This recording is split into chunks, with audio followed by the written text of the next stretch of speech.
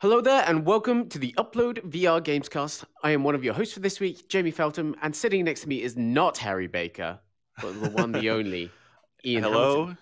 Hello. Thank you for having me this week. Yeah, I'm in the United States. I noticed Harry wrote that it is winter update on one of his updates, and I had to point out it is not winter right now for. It's just reverse for him.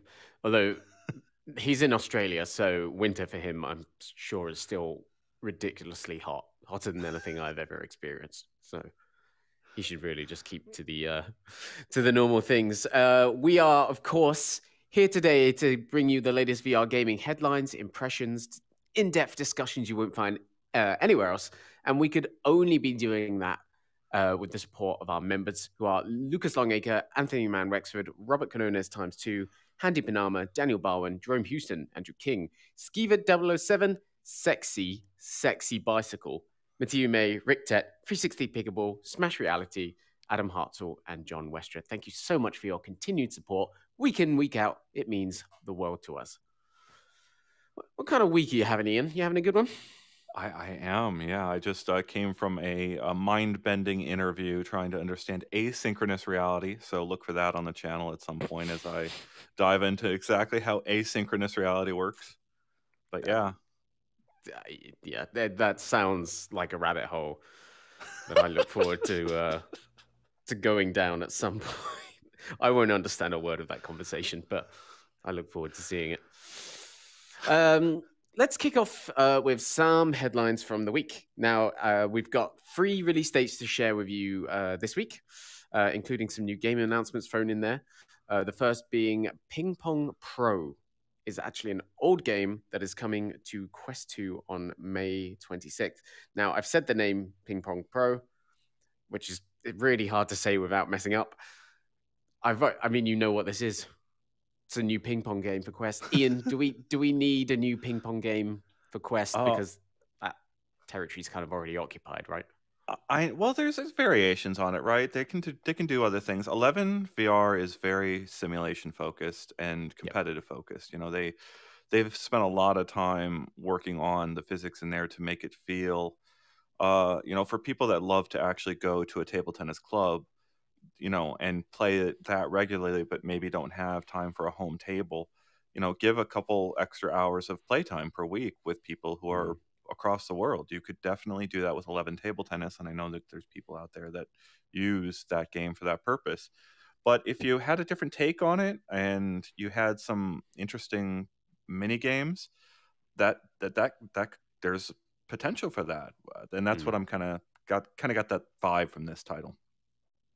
Yeah, I think that's a good way of looking at it. The mini games are the big differentiator here. You do get, you know, a tournament mode, 5 different difficulties for AI when you're playing in that tournament mode in single player, and then also multiplayer options as well. But yeah, then there's kind of some of the crazier multiplayer options as well. I know what you mean. I just think this is kind of one of those things that I always thought about long before VR actually came into existence, of when you find something that actually almost basically perfects the thing it's trying to replicate from real life into VR, don't you only ever need one of those things? Like, I always thought to myself, once someone's really got the shooter down in VR, you don't end up releasing a Call of Duty game every year, do you? Because you've already got the perfect shooter. You really can't iterate and change on it that much. And I think that's kind of the interesting thing we're at with table tennis, because it's like one of the only 2 or 3 things you can actually replicate pretty perfectly so far, I think. It's an interesting way of thinking about it. I'm thinking back to the early days of iPhone mobile apps with air hockey games, and I was always looking for the best phone-based air hockey game. And then they had the iPads come out, and you could reasonably have 2 people have their fingers on either side of a tablet and have a pretty good, you know, finger-based air hockey game. And, you know, those games went through this whole evolution of being like, just trying to get the physics right, the bouncing right, get all the themes, you know, so you can have like an actual pretty experience on the board, get great sound in there. And then, you know, the market dropped out. Then you create this great game, and then you stick an ad across the bottom 2 inches of the screen every 2 minutes, or you have a pop-up come over in between each game, then that ruins the whole experience. And you go back to the store looking for like one that doesn't have ads. And that ends up becoming like the path ahead for table tennis games, right? Like, how do they keep new people coming back year after year after year? And to your point, like 11 table tennis, if they remain kind of like the leader, is there a lot of room for other games in that same genre? Well, I don't know. It's going to be up to like Meta and the other, Steam, to make sure that bottom doesn't kind of drop out of that market and they're all forced to go to like advertising or free to play models instead of that big upfront purchase price. Because that's the only alternative I can think of, is a table tennis table in my Horizon home, right, in my home space. Well, that's like the perfect example of this, isn't it? Like if Meta chooses to like basically just lift this and put it in that persistent online area, so you're no longer just choosing this as an app. It's a room you walk into or whatever. Again, like, then are you going to have a choice? Do you want to I don't know, insert the VR Ping Pong Pro room into your Horizon space, or do you want to insert the 11 room into your space? And will there be, that room for that competition in that persistent online world, especially seeing as one of them already does it so well?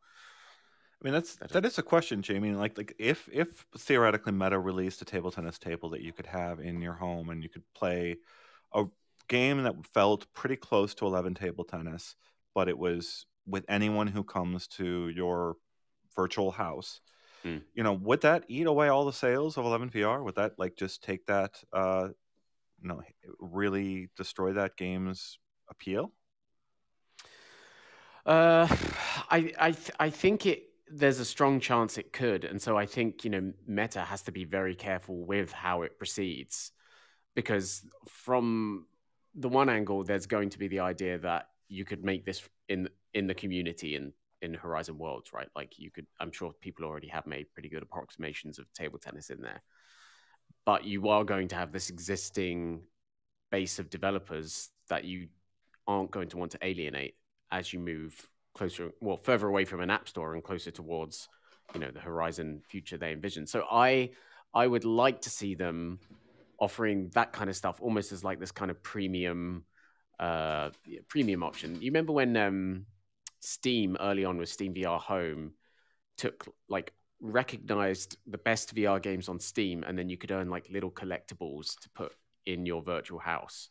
That's kind of what I would like them to see them do on a bigger scale, and say, okay, well, these guys actually really did nail the table tennis experience. So let's think of a way to actually bring that in here in a premium, professional kind of package, rather than it just being everyone makes their own table tennis thing as well.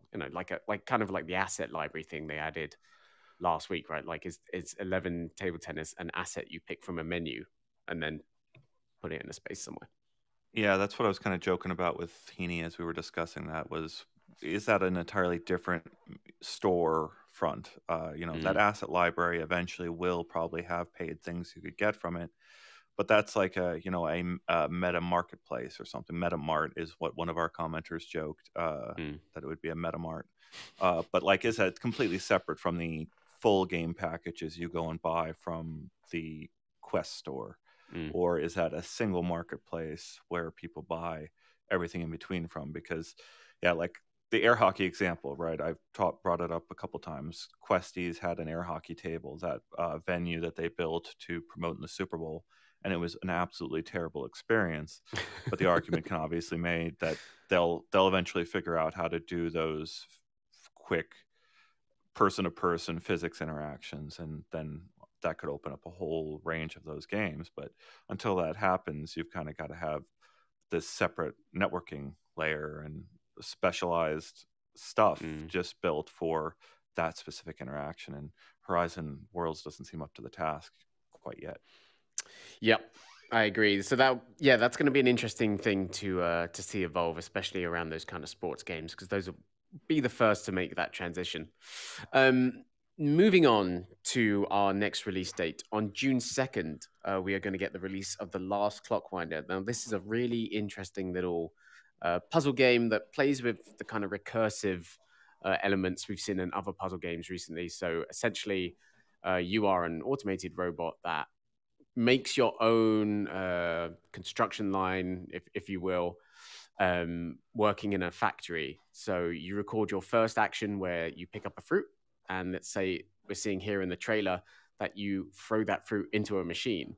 Well, then there's no one there to actually operate the machine. So what you do is you teleport over to it and start operating it, but you've actually recorded your last action. So the fruit is still being thrown in a kind of loop, and then you've actually set up the next part of the loop, and then you'll go on through to the next part as well. So it's kind of like a single player co-op kind of thing, similar to like Transpose, if you've played that before, or other upcoming games like We Are One.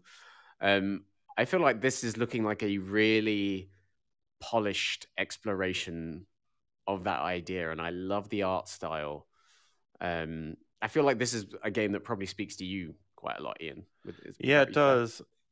You know, the game, I keep thinking about this one game that has not made the transition from PC VR to Quest. And I always think of Fantastic Contraption. This game that kind of sits in a lot of early library memories, but it just never made that jump. And yeah, that is such a fun interaction to kind of hand off to your future self and think through step by step exactly how you solve this. You becoming part of the Rube Goldberg machine, essentially. And I don't know, this looks so delightful from a gameplay art perspective, and it is an idea that's a lot of devs are playing with. But yeah, look at how intense this can get over time. It's gonna be wild. That running on Quest will be something really interesting to see, and also published by Cyan Ventures. So kind of got a little bit of mist to it as well, which is cool to see. Yeah, I'm looking forward to that one. I think I'm not a big puzzle guy myself, but I can appreciate like kind of the uniqueness of that and why it works so well in VR for sure.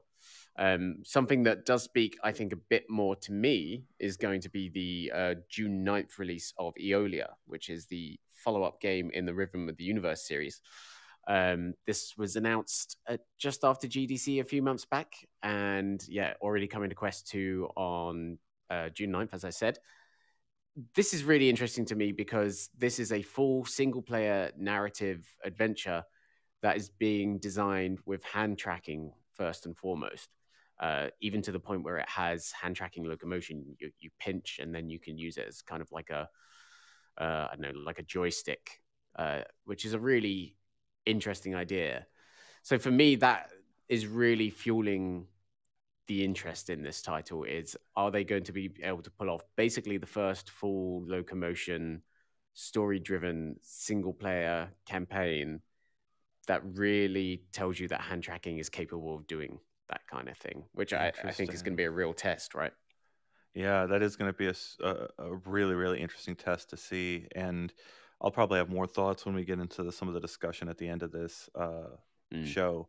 But like, it seems Waltz of the Wizard almost got there, where they introduced hand tracking to a large portion of the experience. Of course, Vacation Simulator, we can't forget that's got somebody, it doesn't have any storytelling right there at all, right? It's just the barest of bones of storytelling to kind of get you from one land to another in that game. So you're absolutely right that this is going to be a really, really interesting marker. But I do look at this and think like, I wonder if this period is kind of a beta test for other hardware. Yeah, that's a good way of putting it. Of course, we have the recent hand tracking update that has improved things significantly. But I think a beta test is probably even now still a good way to phrase it. Yeah. Well, but as you said, we'll talk more on that a little later in the show. Moving on, those are the release dates for you this week. We're going to talk about another favorite game of mine and Ian's, Demeo. The new campaign for Demeo has been revealed. It is coming June 16th. And it's another free update for the game, as all the previous campaigns have been.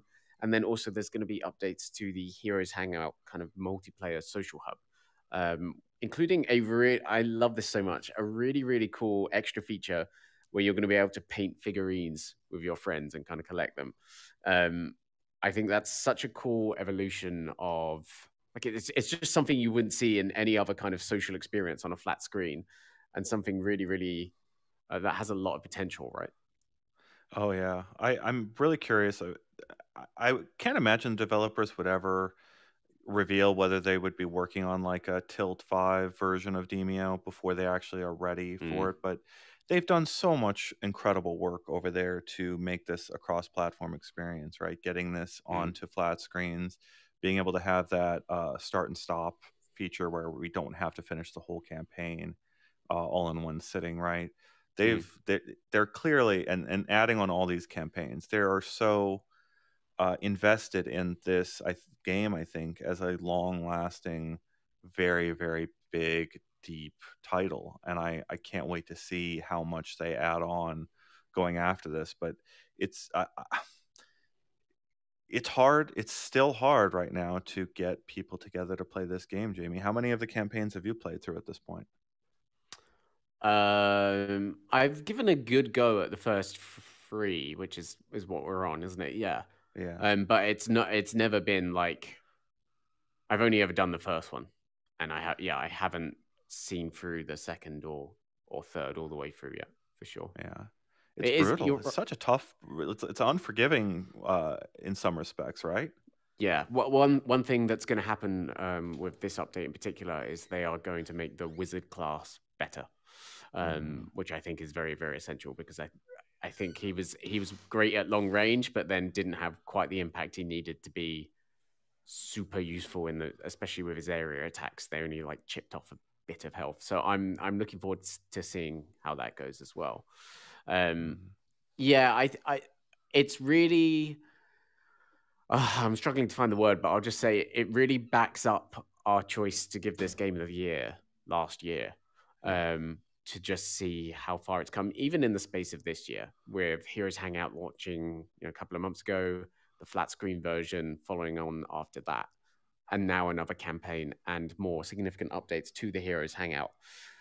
It's just absolutely what you said. Like they have total faith in this going forward, just as Resolution does with Blast On as well, and hopefully as they will do with Ultimex in the future as well.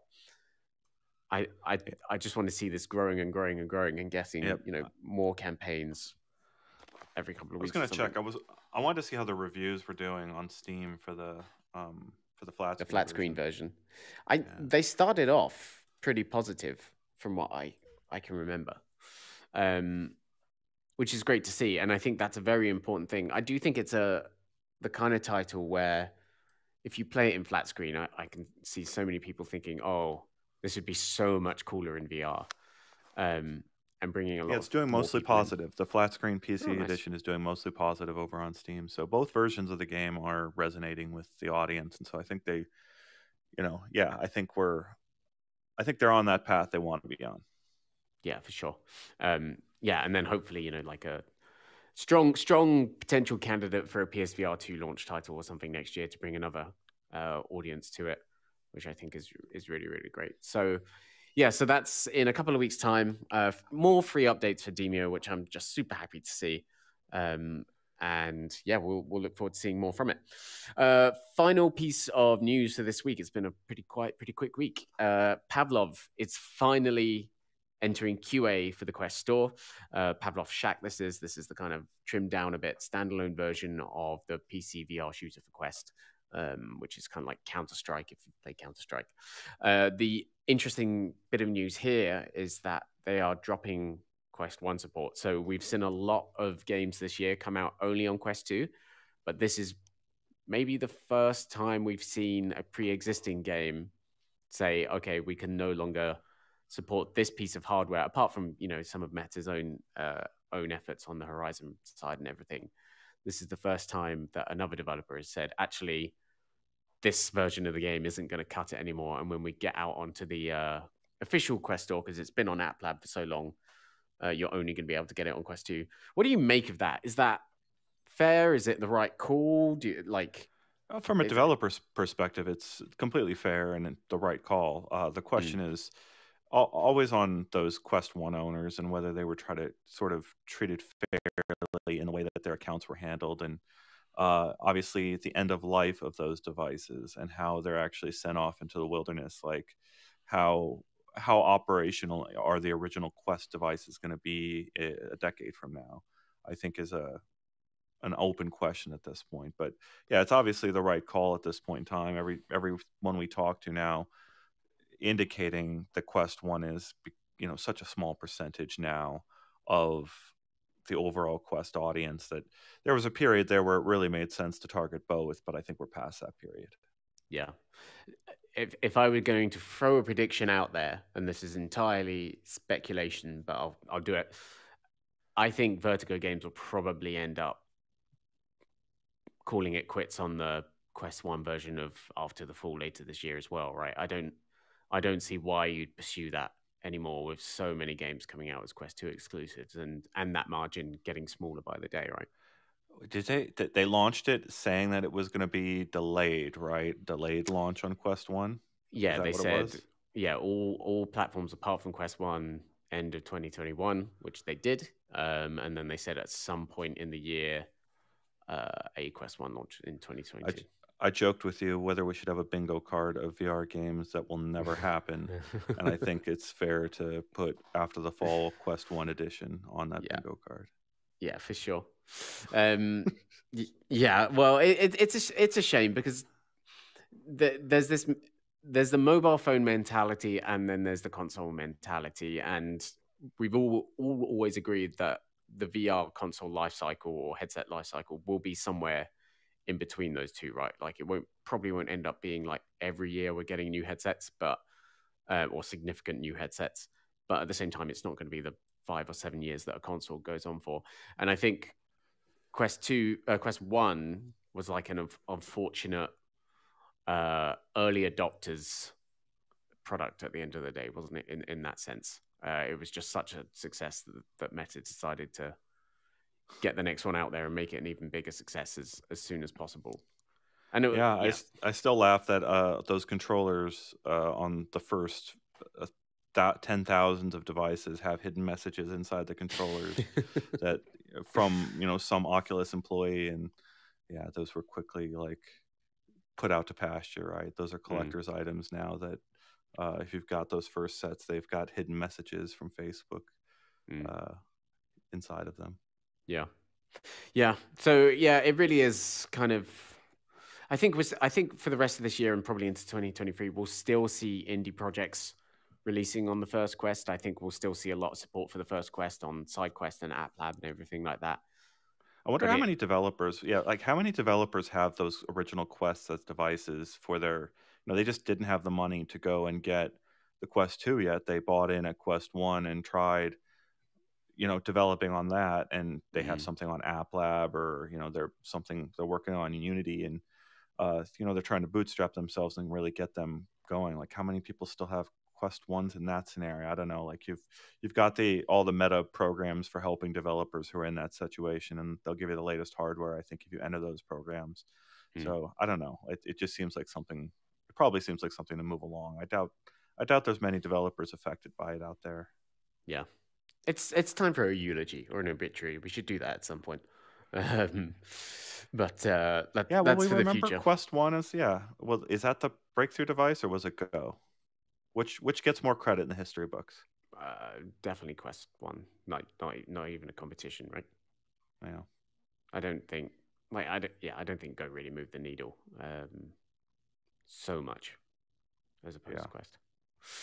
Okay. Speaking of past and future generations of Quest devices and Meta devices, I should say, we're going to get into our discussion for the week, which is all about Project Cambria. Now, last week, I think it was, we got some small updates on this headset, and it was Mark Zuckerberg giving us kind of a video preview that we've got up here on the TV of him wearing a blurred out Cambria and doing some pass-through color mixed reality experiences.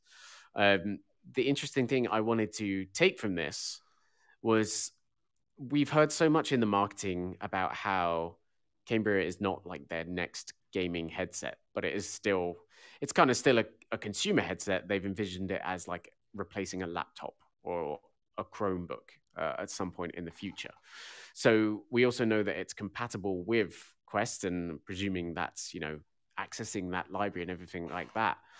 The question is, seeing as it's not aimed at gamers, but it's also not strictly in that kind of B2B enterprise space that like HTC operates in with their high level headsets, will Cambria still be a big deal for gamers and VR people that are mainly interested in VR gaming? Or do you think most people will end up skipping on it and waiting on for Quest for free? Yeah, really great question there. Heaney and I talked about this a little bit on our VR download. So I definitely go watch that one, our most recent episode where we dived into this. And the discussion that one of our commenters brought up was like, we're getting a vibe of dev kit from this next headset. Like this is them building for a next gen dev kit. And so from a games perspective, if you are a games designer, you are probably going to want to check out what Cambria brings to the table for you. The question is whether it's going to compete for those dollars with whatever Apple does or whatever, with PSVR 2.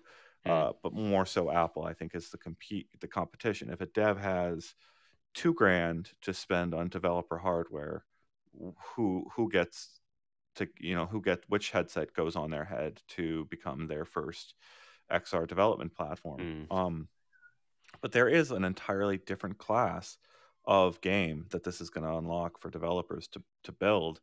And I think of the example, does the Easter Bunny come on Easter over there in England? Yes, he does. And hide eggs around the house? Yeah, that's the idea. Yeah, I've since learned that's not true, by the way, which is shocking to me. But I worded that very carefully in case there's people in our audience who don't understand the nature of the Easter Bunny. But I think of the Easter Bunny as a game designer, right? Like that's literally a game. And it's a game that is familiar worldwide. And you can do that with a Cambria headset, right? You can hide things around your house and build a game in that very physical way of just using your surroundings in ways you never thought to use them. And that's the type of space that game designers can explore in the coming year. Do you see that becoming a very big draw very, very quickly for consumers? Because when I look at Cambria, the reasons as a gamer that I might end up buying one is the idea that it's going to be hopefully an easier VR headset to put on my face. And, as both a VR enthusiast and someone that does it for their job, that's the thing that's most important to me in the whole world, is just getting something on my face with as much ease as possible and it being comfortable and it working. Right now I have a, Quest 2, which is super bulky. The tracking is still, it's been giving me some real issues lately. And I think to myself, if Cambria is able to just, even from an ergonomic perspective, make significant leaps over Quest 2, that would be a huge thing for me to view it as kind of like a pro gaming device. I think you're going to the exact thing that they're going to judge the success of this product on, right? If you have a Quest and a Cambria both sitting in front of you, which one do you go for? And when you go for it, do you spend more time on average in headset than you did if you grabbed the other one? Yeah. And if either of those, if that number of minutes that you spent is on average higher in the Cambria, then they've won.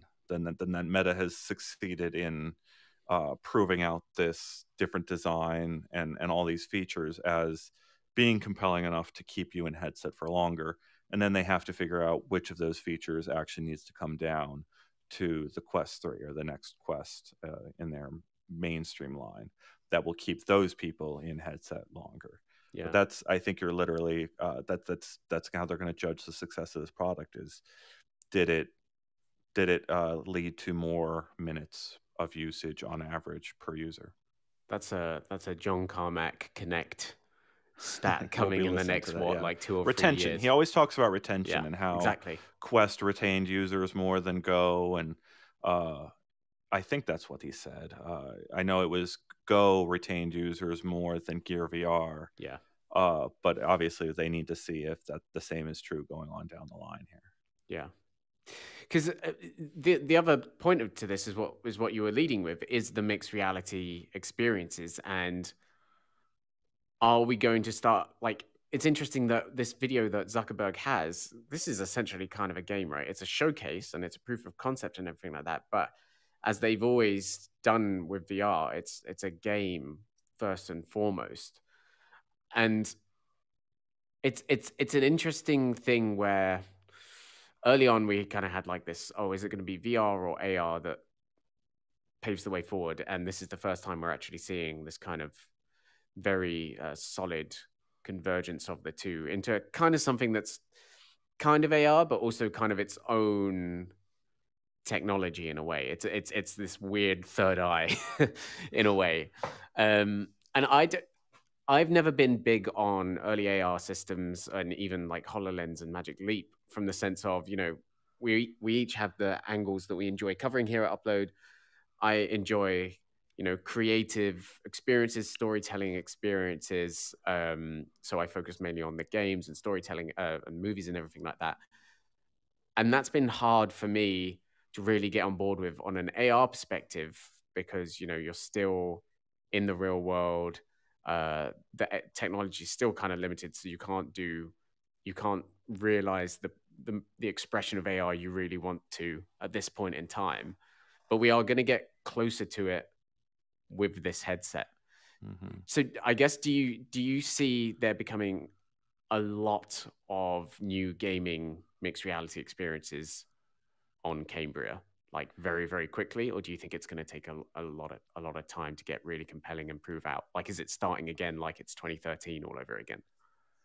Oh, interesting question. You know, they call it Cambria, right? And we've talked about the pre-Cambrian explosion, or the Cambrian explosion of life, I think is what that's a reference to, of just all these different things that can spring out of this one idea. And it could. The price is going to be limiting from a certain perspective, but Yeah.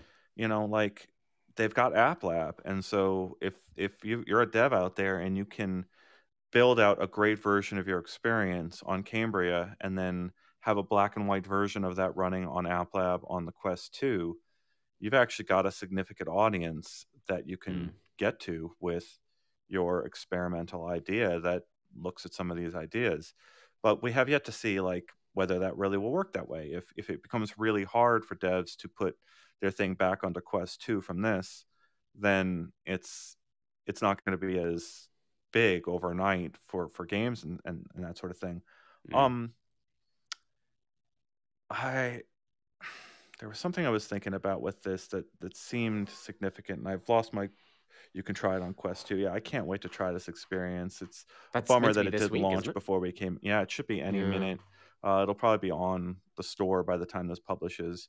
And we'll get an idea of what it's like when you actually have understanding about your house. But like, that's what I was describing. Like, these scenes, that the new APIs that Meta is rolling out, it's basically just like the floors and walls are understood now.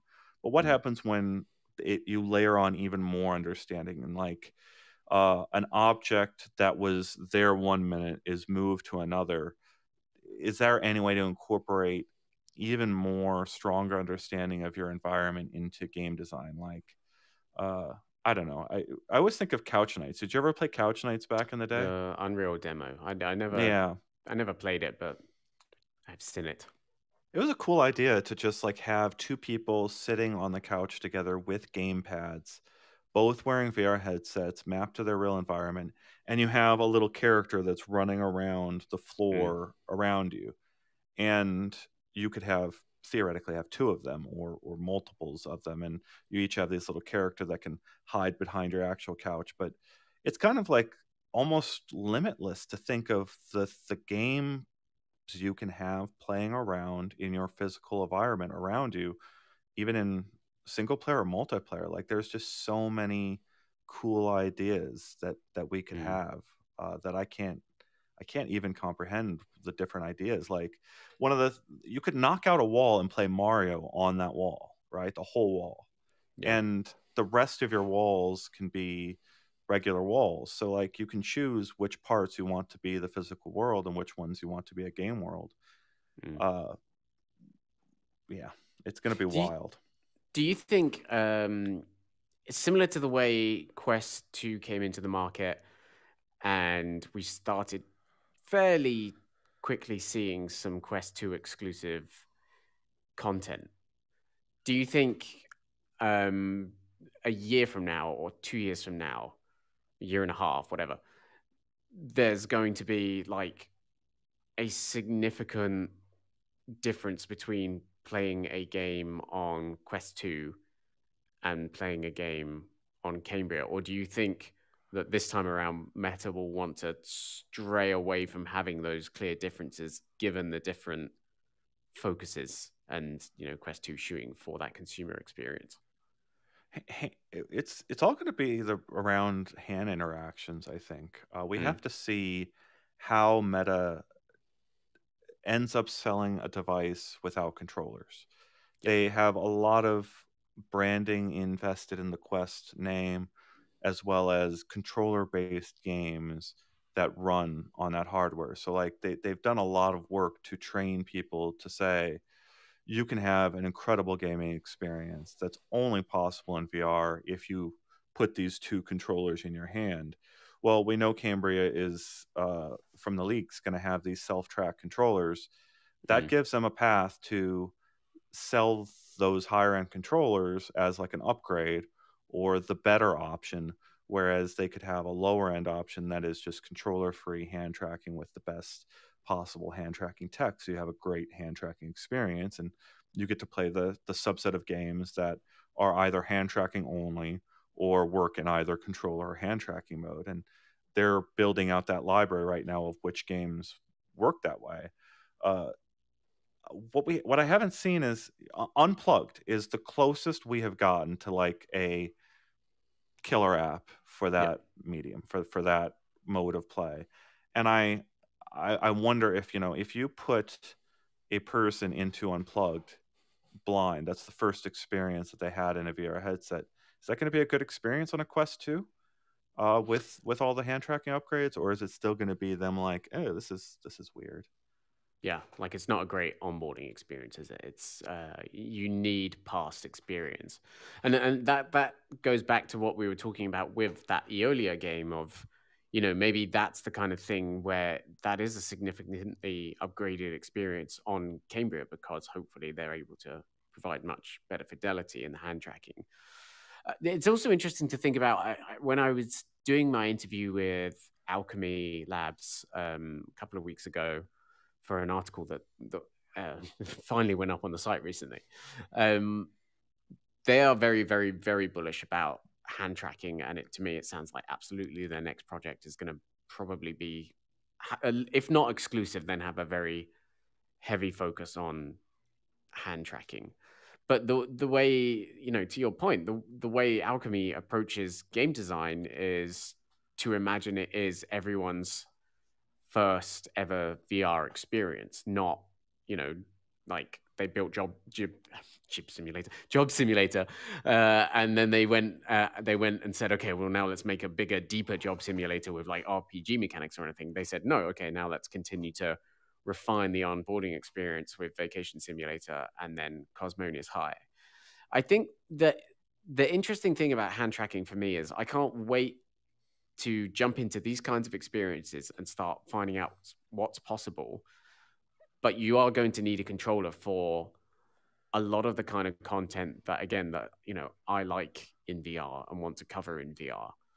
So it's going to be it's going to be interesting to see how much more Cambria can move the needle on, and if experiences like the one we're seeing in this video can prove to be really compelling tactile experiences for people that do like those deeper, more traditional games, right? And that's, I guess for me, that's what we need to see with Cambria is is that combination of mixed reality and hand tracking going to very quickly be able to start providing creative experiences that are just as compelling as the best VR experiences, which I think is a tall order.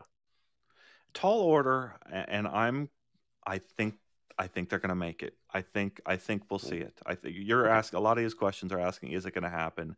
And I think they're there. I think the developers, Hand Physics Lab. I went into Hand Physics Lab before and after their 2.0 Hands update, and even the menu system here that I was playing with. So they have this menu system where you do this pinch maneuver on the right hand, and you access the air menu to do things like start a video or recenter your screen, or like access the Oculus button, which brings up your menu.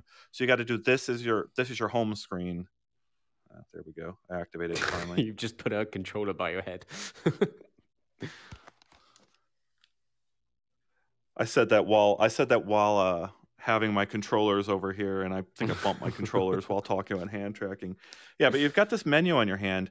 The menu has been there for months, and I couldn't understand how to interact with that menu until the hand track. Like, it feels like after this update, oh, that's how that menu works. I couldn't comprehend how that menu works. Like, even that simple menu got better after all these updates. Like, there's a learning curve of learning how to interact with these menus. The hand tracking has to get better, but it has come around the corner. Like, I now I'm moving to this place where I'm starting to be annoyed by the controllers to a certain extent. Wow, like, why do I have to take the controllers with me? Yeah. Yeah, that is really, really interesting. I mean, what I was going to ask next is, do you think, we still haven't seen anything from the studios that Meta owns since they bought them, basically. Lone Echo 2 was already in production when Meta bought Ready at Dawn Studios. But do you think, as a kind of signifier of just how serious they are about this, we could see like a Lone Echo game that is using hand tracking first and foremost with a controller alternative? Ooh. And that could be like a big selling point for Cambria and, potentially Quest 3 or whatever, I have yet to see. That's a great point. Gripping, there's so many games where gripping your surroundings is the fundamental mechanic, and pulling from those surfaces is how you get around. So the climb, Echo VR, Lone Echo, those things. I have yet to see a game that interacts that way, where I'm just pulling at the air to locomote around the environment. And even as I'm doing that right now, I'm seeing my hand tracking get lost. I need to see that game demo. That specific game demo is the answer to your question, I think, Jamie. Yeah. Cool. Well, we'll have to see what Cambria is going to do for VR gaming. I'm very, very interested to learn about it.